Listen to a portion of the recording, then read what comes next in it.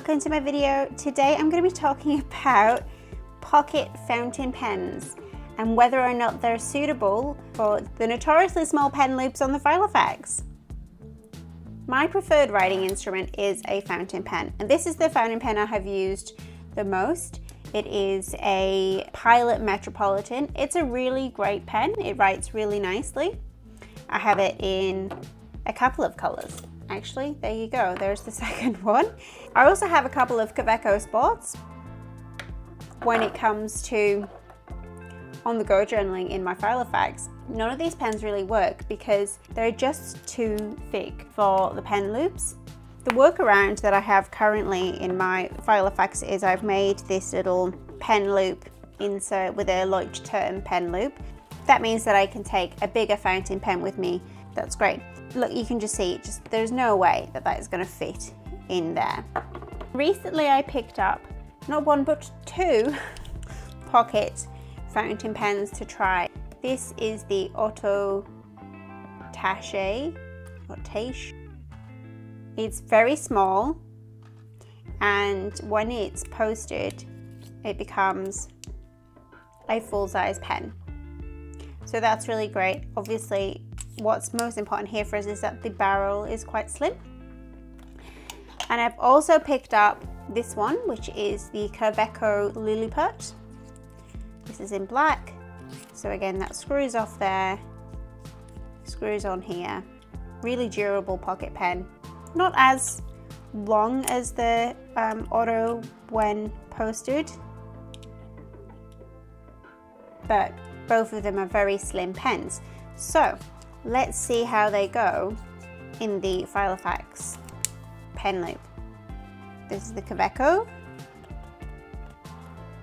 and that fits in there fine. It can go all the way through quite easily. There's a little bit of resistance once we get to the cap, and that's how it looks when it's closed. Very small pen. The next one is the OHTO. Also fits in. A little bit more resistance on that one, and then obviously we've got the clip here, so that's going to stop that from going anywhere, and we'll see how that looks when it's closed. I have to say, for the security of having the clip, I think I like the OHTO better currently. I have ordered the clip for the Kaweco Liliput though, so maybe once we have the clip this will become my preference. I'm quite surprised at how much I do like this OHTO pen. This is a personal size Finsbury. I'm going to show you how these pens fare in a smaller Filofax. So here I've got my mini Finsbury. Yeah, you have to give it a little push, but the OHTO fits, and look how perfect it is. The size for the mini, that's so cute.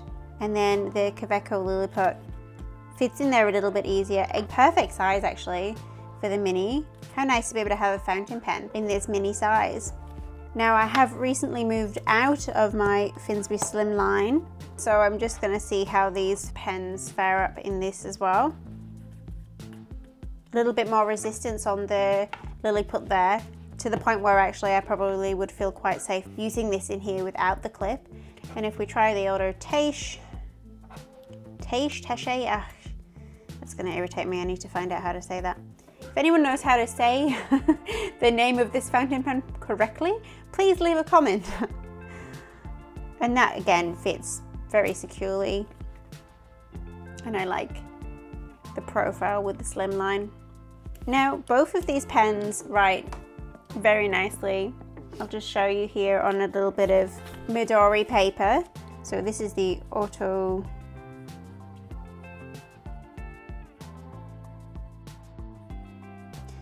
in this pen currently. If you're interested, I have the Karan Dash Chromatics in ultra violet.